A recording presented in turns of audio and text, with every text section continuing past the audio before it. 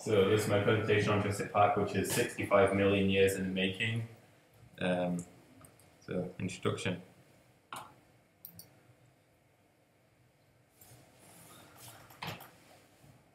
Hello, is anyone there?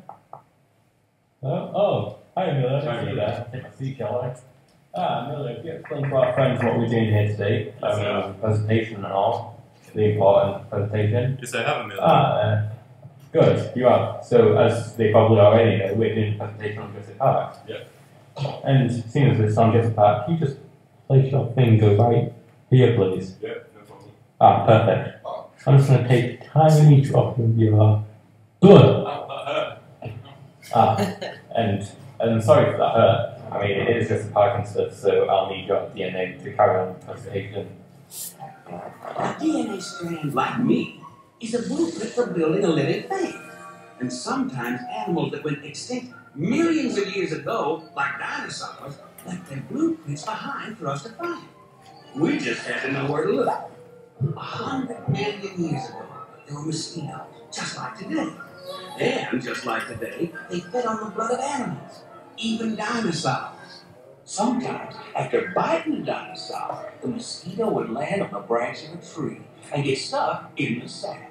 But after a long time, the tree sap would get hard and become fossilized, just like a dinosaur bone, preserving the mosquito inside. This fossilized tree sap, which we call amber, waited for millions of years with the mosquito inside, until Jurassic Park scientists came along. Using sophisticated techniques, they extract the preserved blood from the mosquito and, bingo, dino DNA. A full DNA strand contains 3 billion genetic codes. If we look at screens like these once a second for 8 hours a day, it takes 2 years to look at the entire DNA strand. It's that long. 67. That's long. Now that's where our geneticists take over.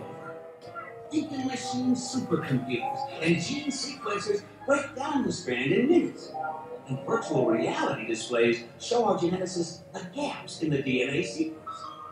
We use the complete DNA of a frog to fill in the holes and complete the code. And now we can make a baby dinosaur. So, next thing we're going to be talking about in the presentation, I think, is an unusual topic or fact about this film, Jurassic Park. I'll hand this over to you, Emilio.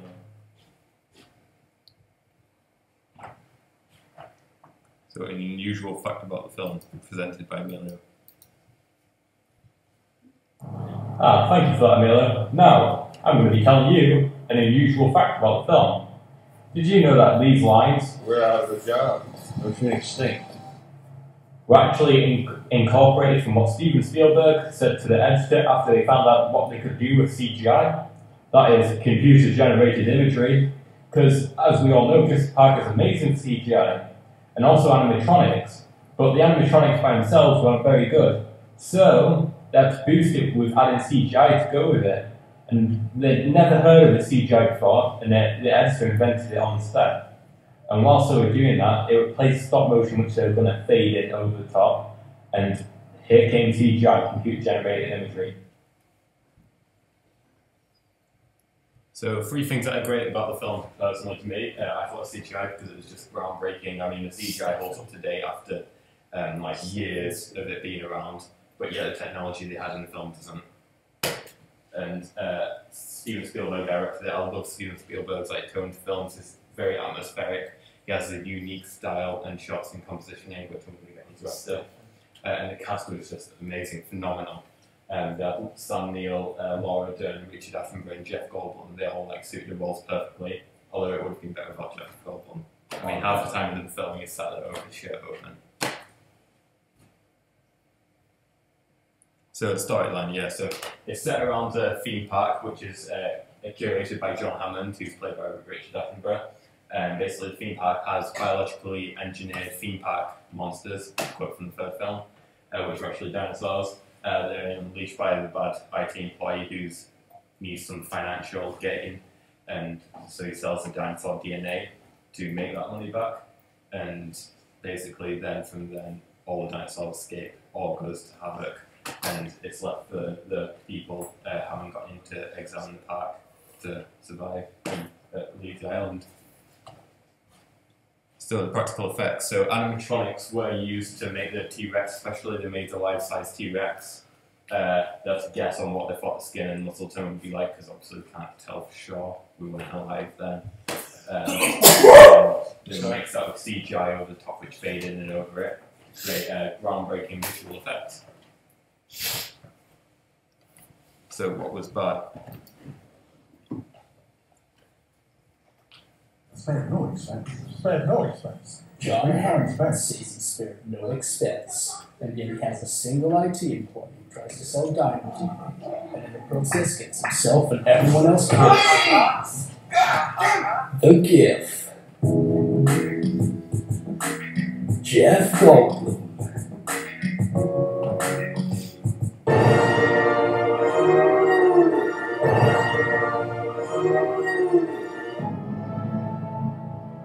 See that dino running? I don't, because it disappears.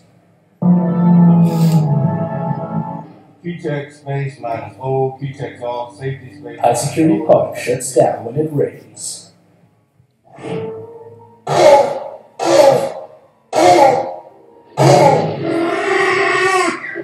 Predated dinos don't have feathers.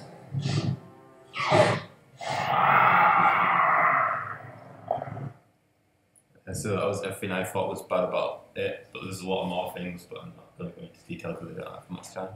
So, Jurassic Park sing-along. No. Apparently you said you'll sing. This is a song, it's a theme tune for a film. It's my favourite film, probably. It's between this and Alien 3. Dinosaurs are in the film. It's the film about dinosaurs. It's called Jurassic Park, even though most of the dinosaurs interact from the Cretaceous period, but it doesn't bother me that there's a few inaccuracies speaking paleontologically, because I suppose no one really knows all that much about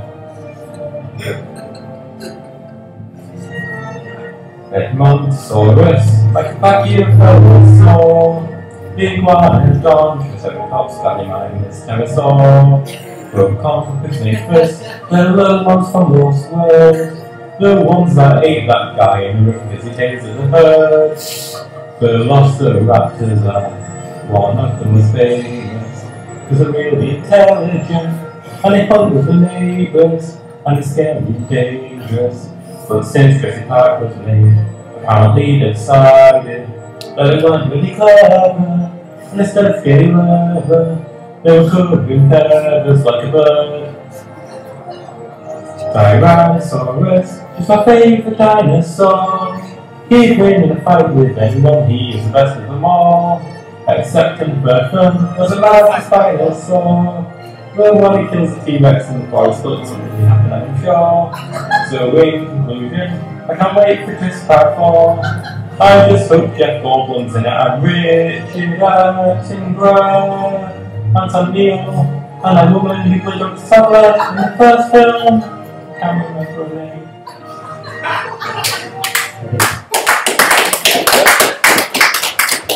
Someone shaking the finger, Emilio. Tyrannosaurus gets beaten by King Kong. Emilio, you've made my day, seriously. So the composition of Jurassic Park was very advanced, and it was the sort of themes Spielberg had with his films. I mean, using the rule of thirds and leading lines in this one. So up here he has a T-Rex, here's a cow with the chasing. He sort of always has the heroes or protagonists of the story or that particular scene to the right of the shot, and the T-Rex to the upper left or whichever the body is. And then he has leading lines coming down the car here all the way up to the T-Rex to lead to its mouth. Another example of the goody baddie situation is the raptors, the velociraptors on the left here rather than the right. And the next example actually gives details to why that happened. So you see here, it's background in a close-up. Basically, he's towards the right of the rule of thirds. And this because I think Spielberg always tends to have the main source of lighting coming from the above the right, so it sort of like illuminates the good people more than the bad people in the shots. And then in this last example, you see the T-Rex in When Dinosaurs Ruled the Earth scene, and basically you see the lights illuminating the whole T-Rex. So basically, it shows that the T-Rex is the savior at this point. It saved them from the velociraptors who were shredded to pieces. And the franchise, so Jurassic Park was made in 1994. It's such a phenomenal franchise, leading on to 2 films which weren't as good as the first, but anyway. Universal actually wanted to fund for Schindler's List at first, into more than Jurassic Park, because they thought that was going to be a bigger hit than Jurassic Park was. But then Jurassic Park got almost 3 times the amount of money in box office from customers going to see it rather than Schindler's List did. And so they funded 2 more films for Jurassic Park. Spielberg directed the second, also known as The Lost World, which was made in 1999. And he didn't feel that he had the same touch onto the film as the first one, so then he gave the rights to the boom man from the second one and first, which was Joe Johnston, who was really keen about this back. He's telling Stephen that he should have all these ideas. He was originally wanting to make a second, but Spielberg didn't let him. He wanted to do it himself. But then in the third one, he's like, right, you can do this because you needed a fresh mind to freshen up the franchise. And but Spielberg still kept on producing it. But now AMC have actually bought the rights to the film along with Fox. And a new installment of Jurassic Park is on the way in cinemas in June 12, 2015 at approximately 3 p.m. America time. This will be directed by Colin Trevorrow, who's quite new in directing. He's not done that much great stuff, but it will be set in the current day, and it's basically the engineering company inside the film have made the park successful again, and it's actually up and running this time, and then something's going to go bad. And this is the original trailer for Jurassic Park.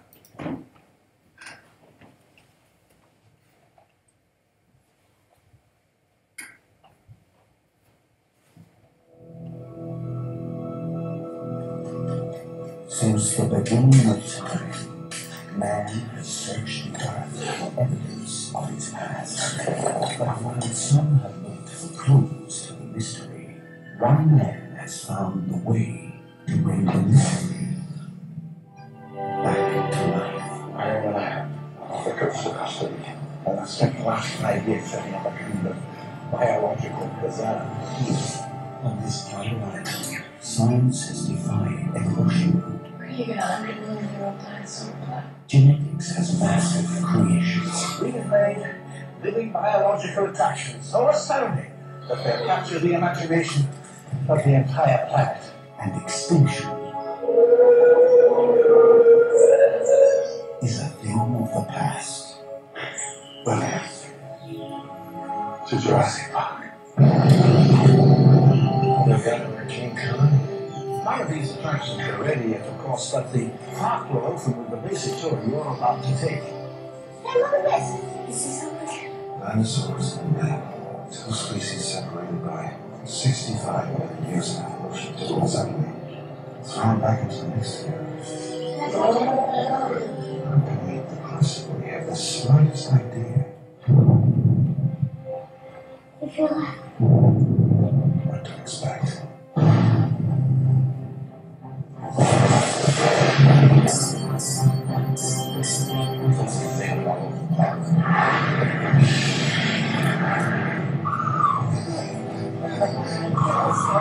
Phones are out too. Universal Pictures presents. I can't get Jurassic Park back on my adventure 65 million years in the making.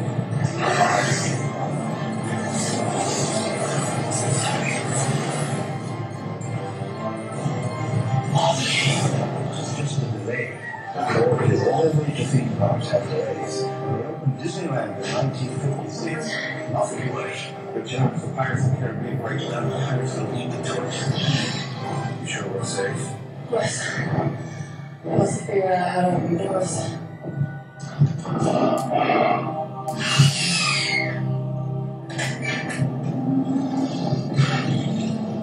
Jurassic Park.